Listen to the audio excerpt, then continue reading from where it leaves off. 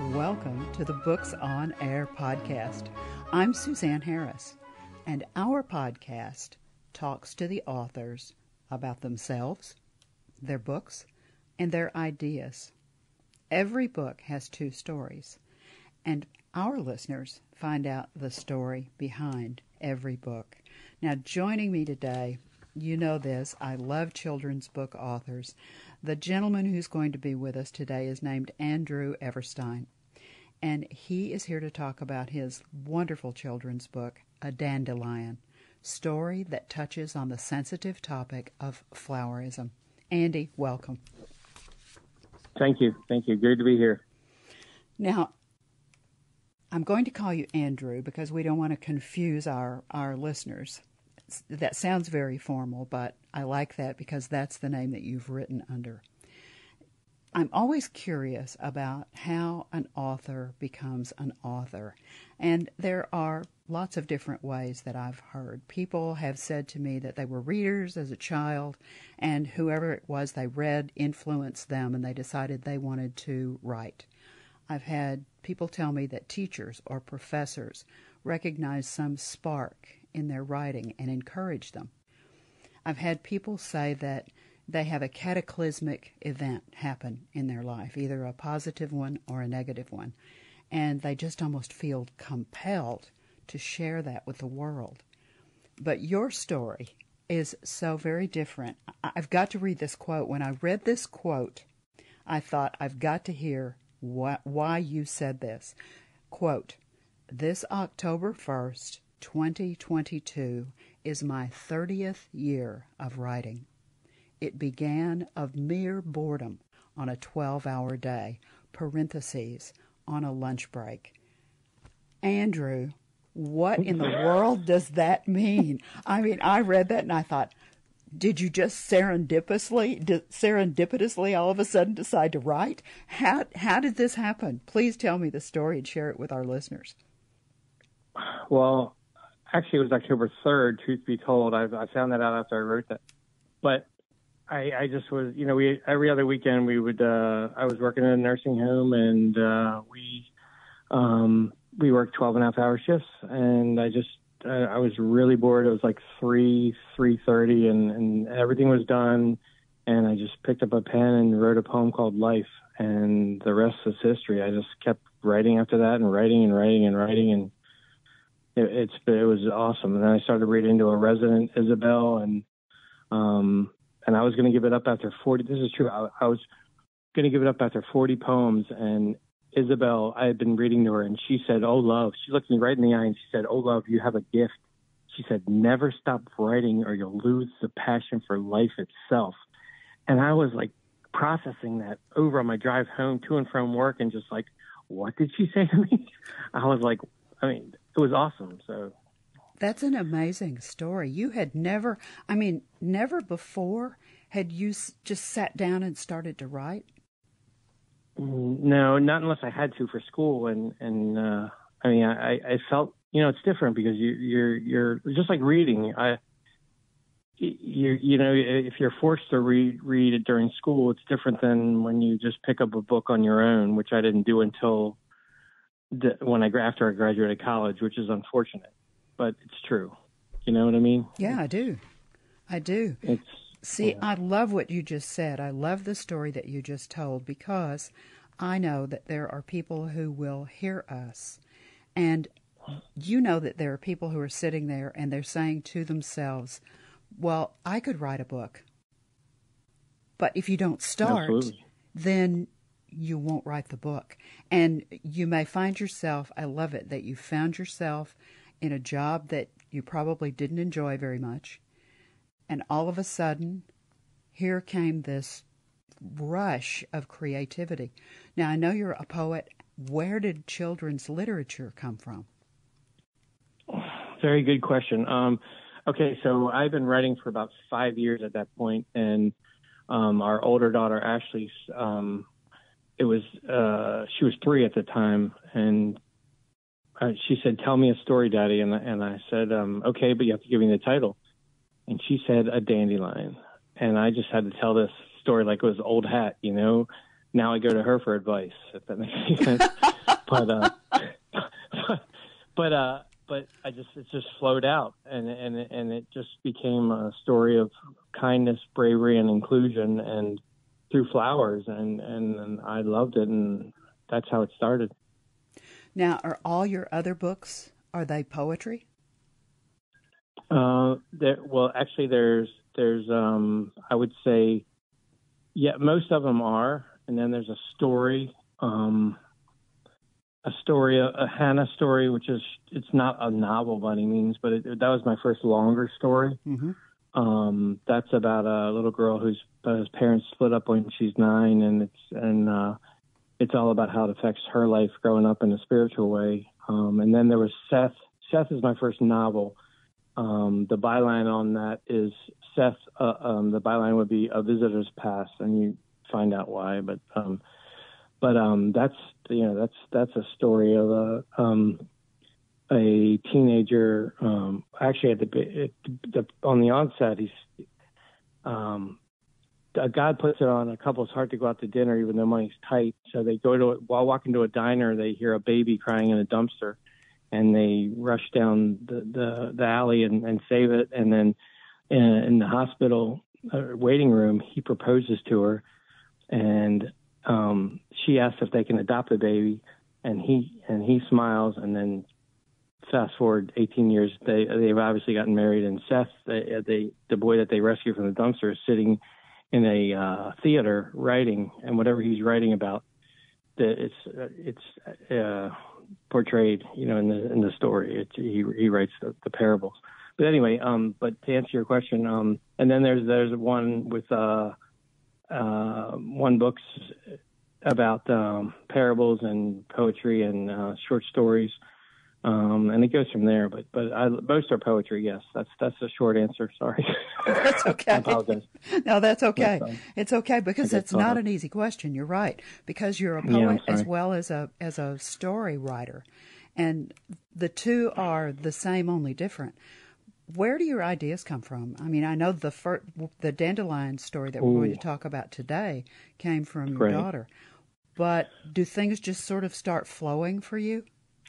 That's a great question. Well, it depends. Like when I'm driving, mm-hmm. even something as like a church. This one church in I guess it's Annandale. It just inspired a story. And then another one down in D.C. when I was working in Cleveland Park and near the zoo.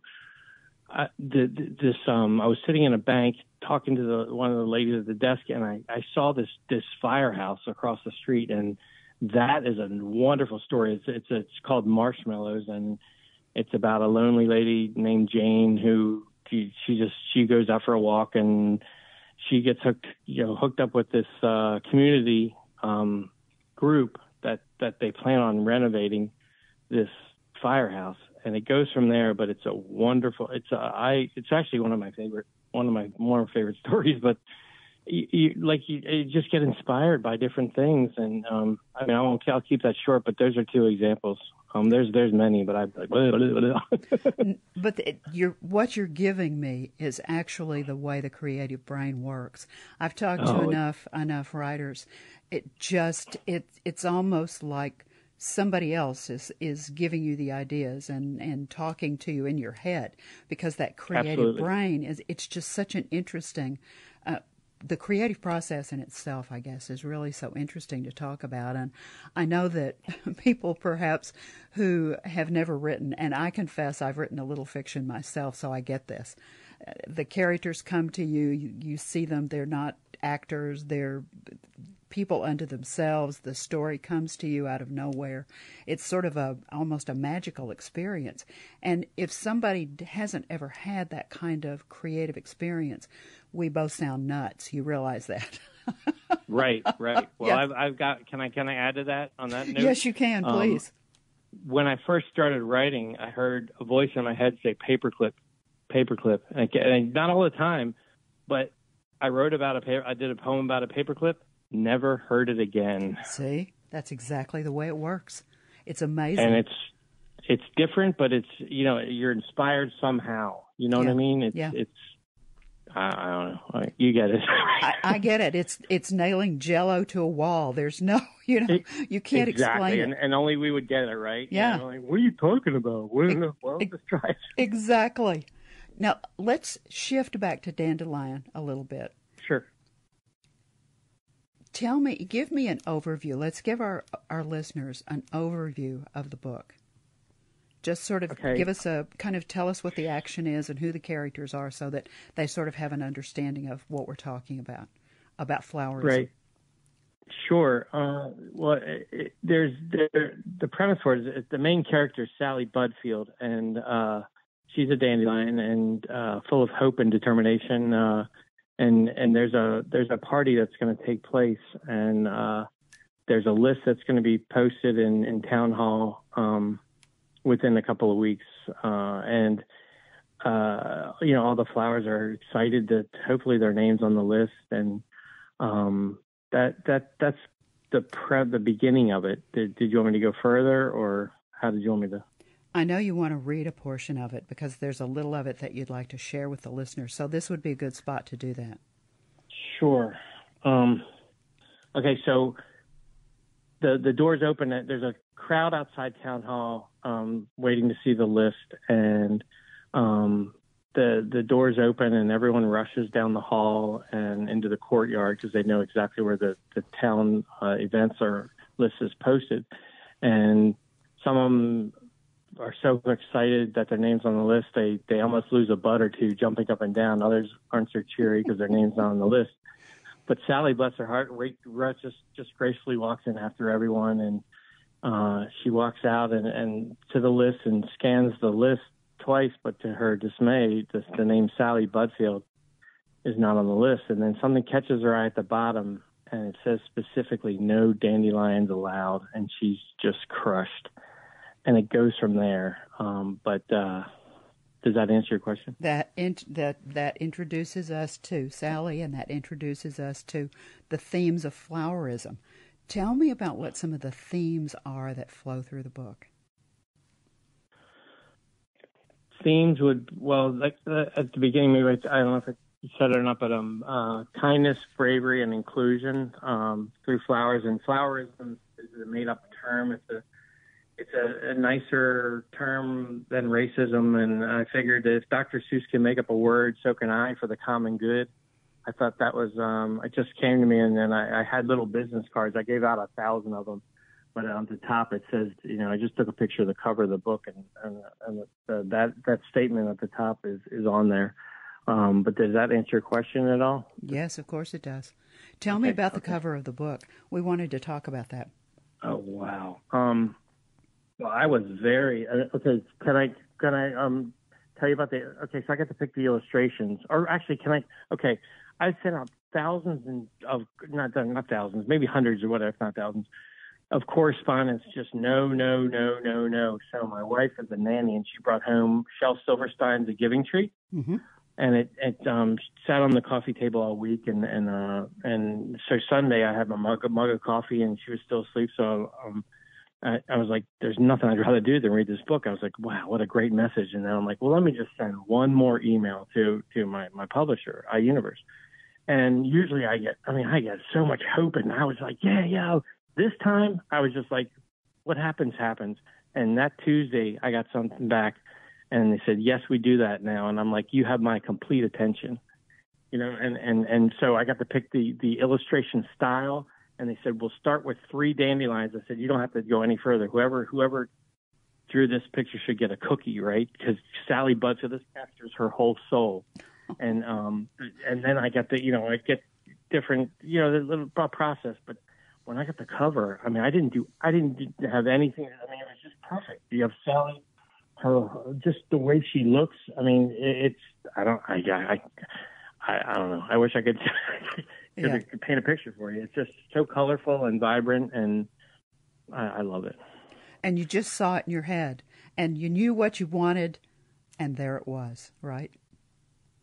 Right. And the pictures that they painted were as long as the message was conveyed, it was like, I was like, wow, okay, that's a little different, but I don't think I had every scene painted out in my head.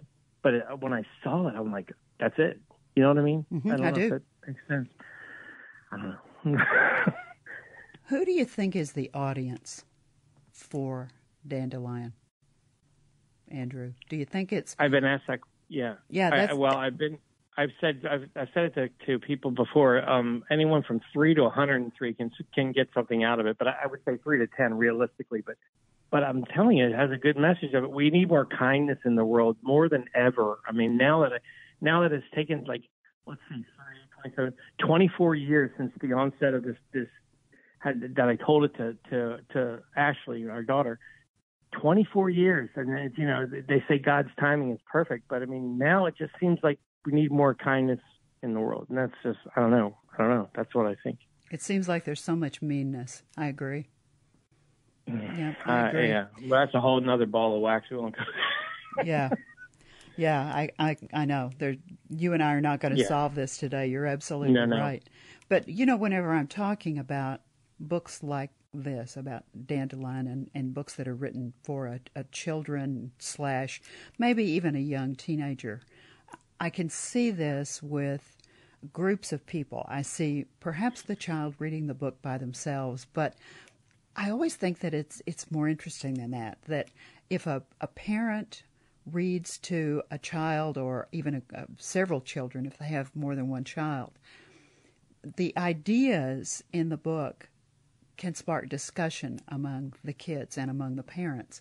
And absolutely. If it's a grandparent who's reading to a grandchild, or even an aunt and uncle reading to a niece or a nephew, I mean, exactly. That to me creates a special bond.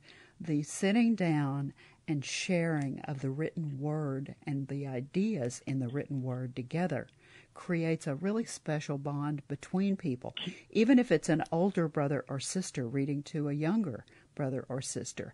I think that that's really, really a special idea. And that even around a table, you know, maybe you have dinner together, maybe you have breakfast together, discussions could come out of the book, and kindness could really begin to flow out of this house, where someone is just reading a book to a child. And inclusion, that's what I want that to be there too, because it's really after that, this part of the story, you'll understand what that word, how it fits into the story. But to your point about that, every Christmas, my dad would read his own version of, what is it? Santa Claus is Coming to Town, or what's the famous one? I'm not sure. Yeah. I cherished that every year, and the way he interjects his little funny stuff, that became paramount. I mean, it's now I can't read the story without hearing my dad's funny part. You know what I mean? Well, see, and to your point is awesome. That sparked a nice memory. So thank you for that. See, that's exactly what happens when people share literature like that. They create the memory, and that's exactly what will happen. If someone has that memory of reading a book with their mom or their dad or their aunt or their uncle or their brother or their sister, and 50 years down the road, that memory, that soft, wonderful memory, will come back. And it also creates, I think, a feeling for being a reader. I just think that there are so many positive things that happen out of sharing books with one another. Absolutely. Agreed. Now, I think that we've talked about the book enough that our listeners will want to know where they can get it. And it is on Amazon. Let me do some spelling and make sure you have the specific title. The specific title of the book is A Dandelion. Now, if you're not sure how to spell that, it's DANDELION. And then there's a colon. Story that touches on the sensitive topic of Flowerism by Andrew, Andrew, Everstine, Everstine. I'm sure if you just put A Dandelion by Andrew Everstine in the search feature there on Amazon and clicked on it, the book comes right up, and you'll see the adorable cover. that Andrew was talking about. And in the upper right-hand corner, it will say something like, open here. Well, look inside. I didn't know what those words meant for a long time. If you put your cursor on those two words and you click on it, the book will open electronically, and you can read a nice excerpt from the book itself so that you can really hear Andrew's wonderful prose. Now, Andrew, I know that some people don't like to buy their books from Amazon. Where else could they find A Dandelion? Just a footnote on that, to be in the book section on the Amazon website, just because I've learned that you have to be in the book section. All that information you gave was beautiful, but that's a very important piece of it, is they got to be in the book section for that to come up as easily. Thank you. You're welcome. Sorry.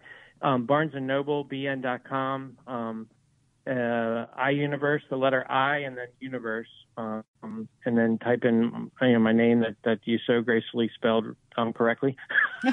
Where else can I think that's all. I think that's all. That's all. Yeah, I know say that there.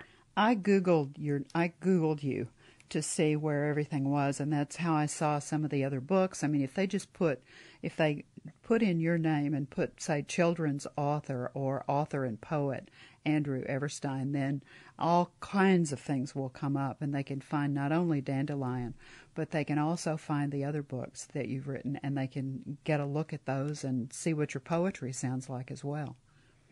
You can also go to allpoetry.com, ALL poetry.com, and type in my name, and you can see over 120 poems and 22 stories, all for free. That's a good way to get a flavor of what I do. That's excellent. Now, do you have a website that they can find?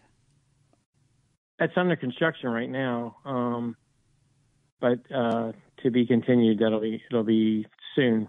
I will be getting it up soon. But you're on Facebook, so let's tell them how to find you on Facebook. It's the Andrew Everstine, ANDREW, EV as in Victor, ERSTINE, and yeah. And there you'll be. Yes, there I'll be. All right, I have one last question for you, Andrew. When our listeners become readers and they pick up a copy of A Dandelion, story that touches on the sensitive topic of flowerism, and they read it themselves, they share it with the children in their lives, whoever they are, and when they turn that very last page for the very last time and they close the cover, either electronically or physically, what's the bottom line message that you really want that reader to take away from the book? To go out and spread kindness, bravery, and inclusion in the world. The way the book ends is I end all my stories with the beginning, because I feel like you've learned something. Now you can take that and go forth. I think that's excellent. I love this story. I love what you've done with this. You're a terrific author. Thank you so very much for being my guest today on Thank Books you. on I'm Air. very, very honored. I enjoyed laughing and talking with you like a fireside chat. It's been great. Good. Thank you so much. And remember, you can find A Dandelion, story that touches on the sensitive topic of flowerism by Andrew Everstine on Amazon. You've been listening to the Books on Air podcast, brought to you on webtalkradio.net. You can also hear this podcast on Spotify, iHeartRadio, Stitcher, and Apple Podcasts. I'm Suzanne Harris, and I so hope you'll join us for our next Books on Air podcast, because remember, you never know who's going to be here, and you never know what we're going to talk about. Thank you so very much for listening.